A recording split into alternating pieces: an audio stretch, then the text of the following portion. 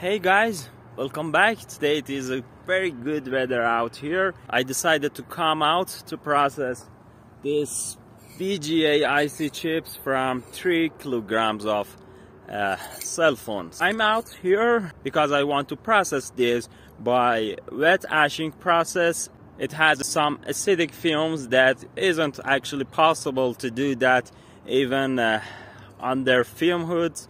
It caused some problems in machinery and all metallic parts there, including the fan. So I decided to come out and process this here. Before starting, I should mention that wet ashing process is a very dangerous process which involves using hot sulfuric acid.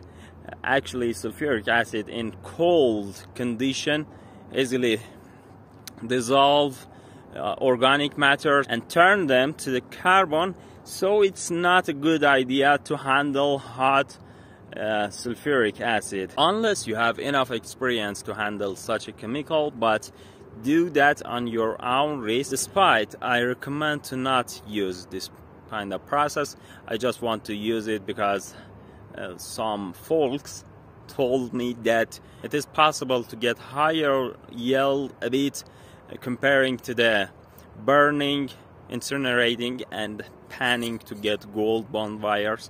So let's try. First, I place PCBs in a beaker underneath a heating gun to detach parts and then sort all BGA chips to start processing. This was about 540 grams of cell phone boards from 3 kilograms of old cell phone.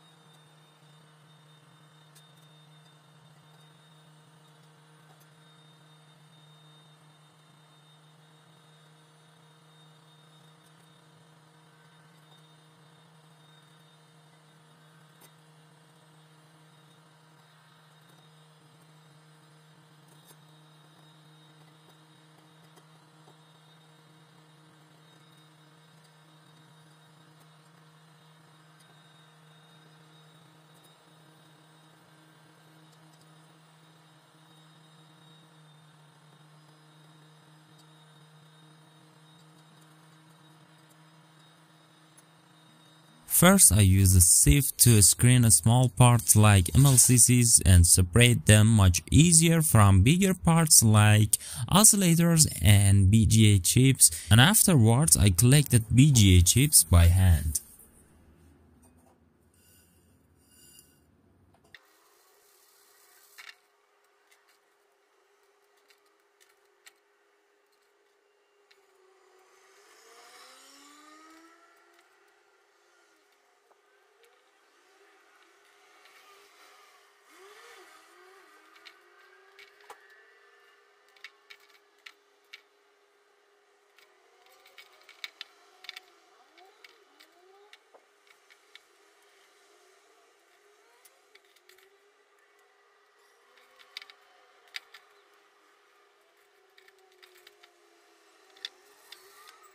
Right here I have BGA chips from cell phone boards, 3 kilograms of cell phones or 540 grams of boards, yielded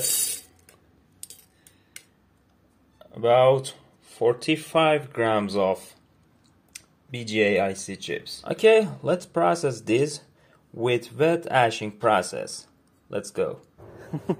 Now it's much safer to process and handle this kind of dangerous materials. Let's start. Let's add just enough sulfuric acid to cover IC chips.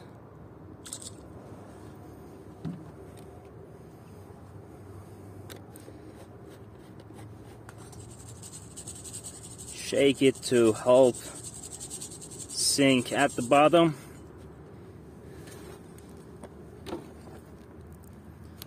And let's turn the gas stove on to start heating to help dissolving resin into the concentrated sulfuric acid.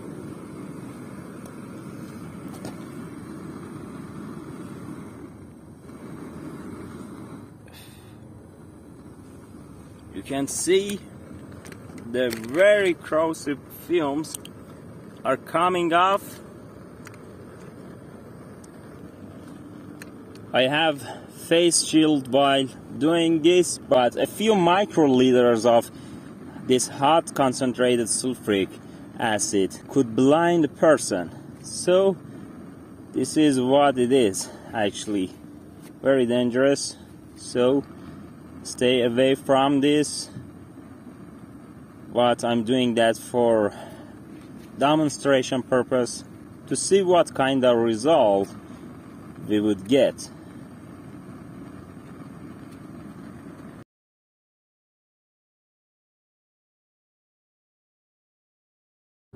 I forgot to bring myself some nitric acid to pre-treating IC chips before treating with sulfuric acid to dissolve solder, because solder used in the ball grid array under the BGA chips contains high amount of silver, and now probably this silver would get dissolved into the hot concentrated sulfuric acid, and I have no idea how to recover silver from this pasty and hot liquid which is saturated with carbon.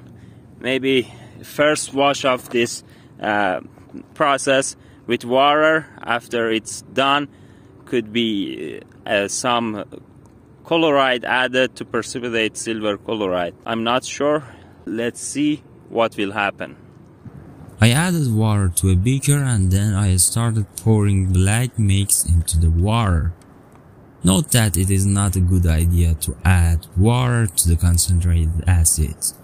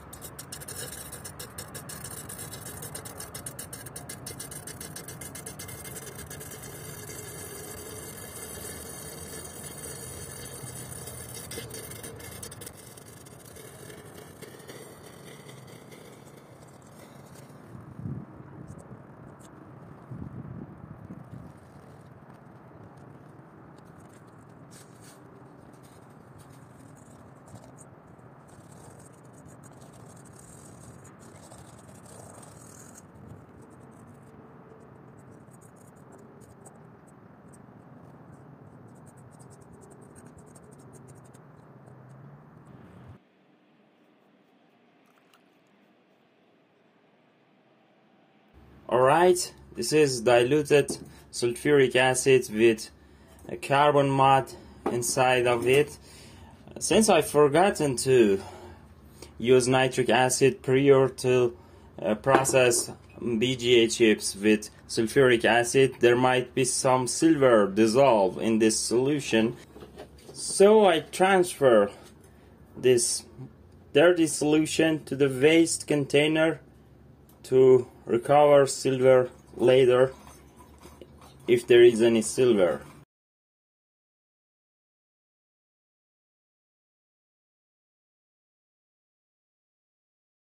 Dissolved BGA chips washed, and this is residue which contains copper and gold bond wires.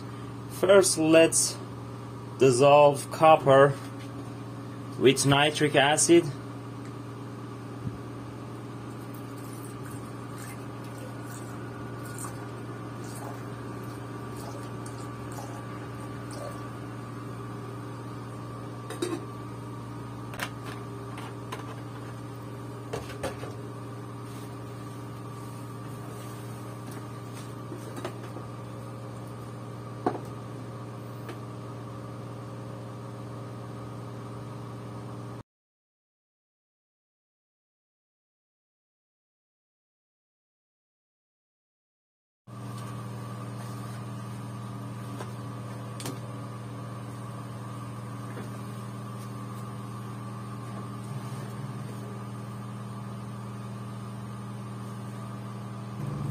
Alright, nitric acid leaching process is done on all base metals been dissolved.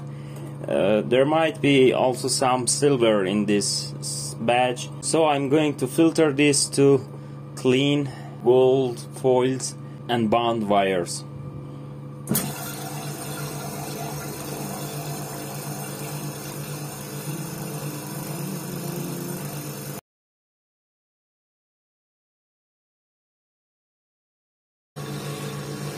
Look at these gold bond wires and some gold foils inside of some IC chips been gold plated. There is gold foils. It seems there is good amount of gold bond wires here. Amazing.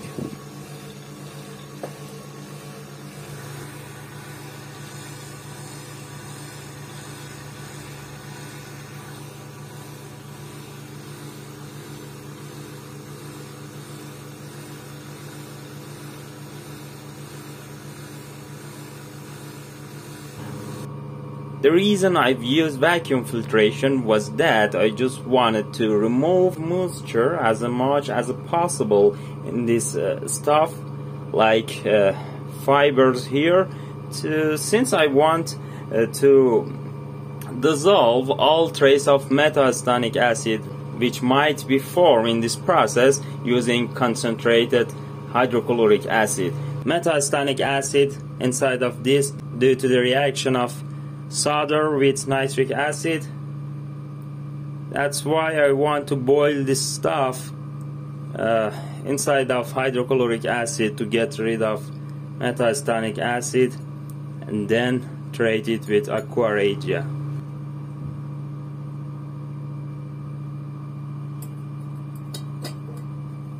Presence of nitrate in this pre-washing process will cause the gold get dissolved. In vacuum filtration step, I wash this with some solution of sulfuric acid to get rid of all trace of nitric acid, since in this step I want to boil this stuff in concentrated hydrochloric acid and I don't want to any gold dissolve in this step.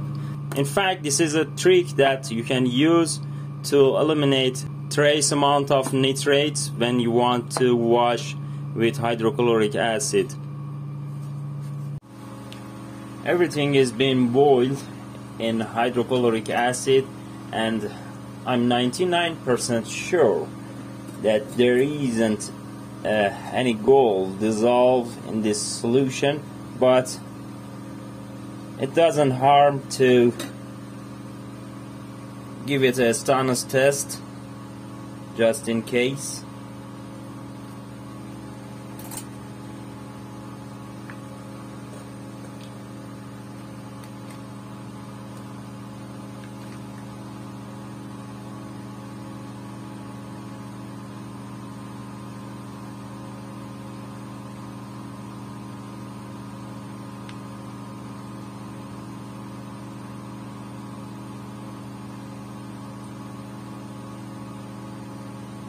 There isn't any gold dissolved in this solution.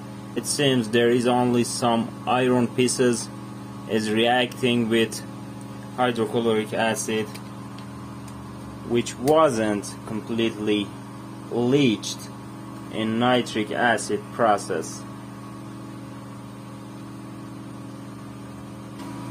Hot plate turn off. Let's place it here to settle down and stop boiling.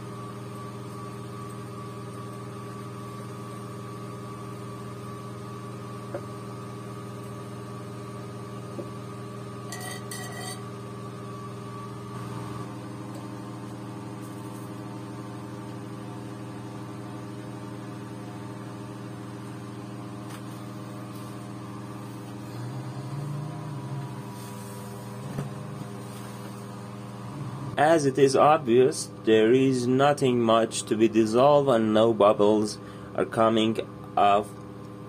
So let's filter this.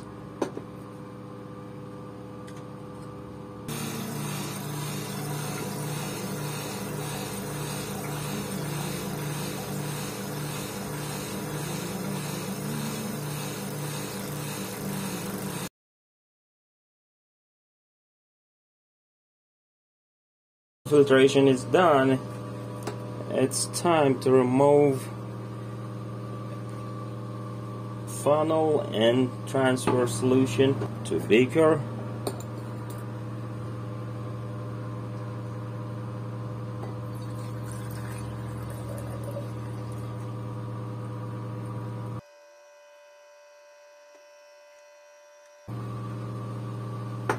To eliminate nitric acid, I add some sulfuric acid solution.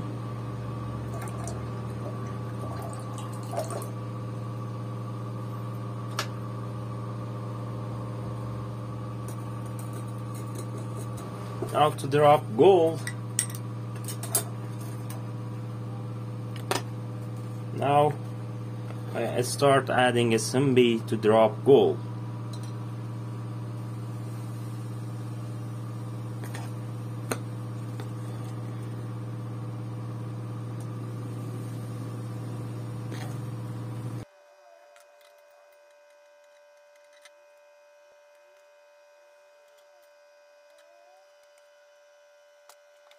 Let's give this enough time to settle down.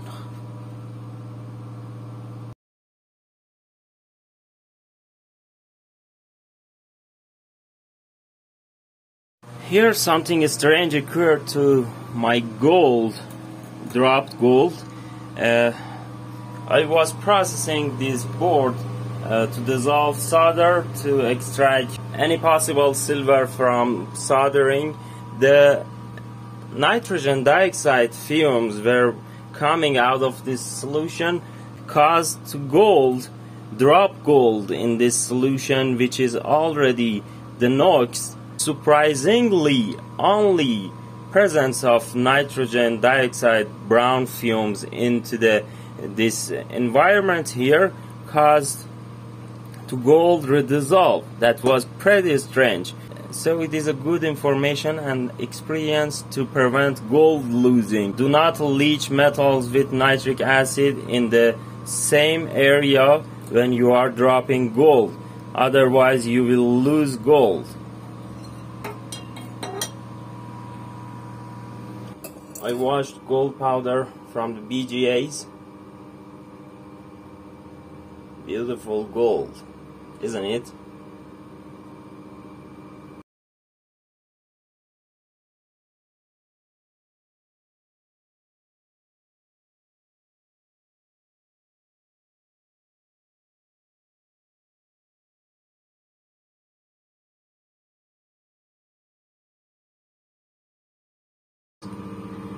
I've added some drops of hydrochloric acid. This is a dilute hydrochloric acid, and placed on the hot plate to be boiled off a bit, and then I melt it to get a nice and beautiful gold bead.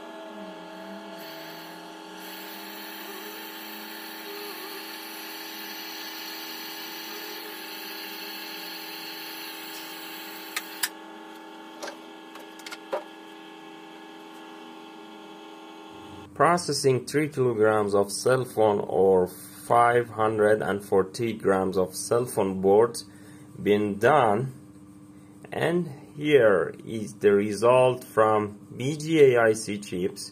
And as you saw in previous part of this video, this is from all plating parts, all gold plated parts like pins and boards. Only 45 grams of BGA chips yielded about 0.31, but in total we got 0.46 grams of gold from only 540 grams of cell phone boards.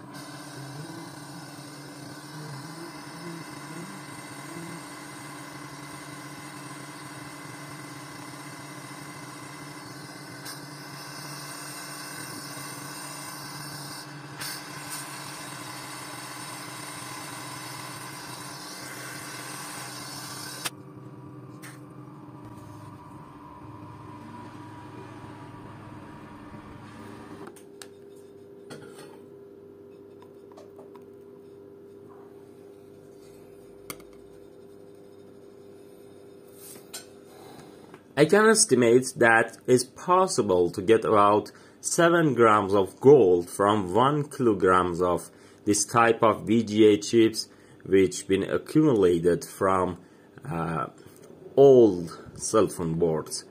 We conclude that it is important to have old cell phone boards when you want to hunt for electronic waste when it comes to choosing between cell phone boards. This project is done. Hope you enjoyed. Until next project, see you next time.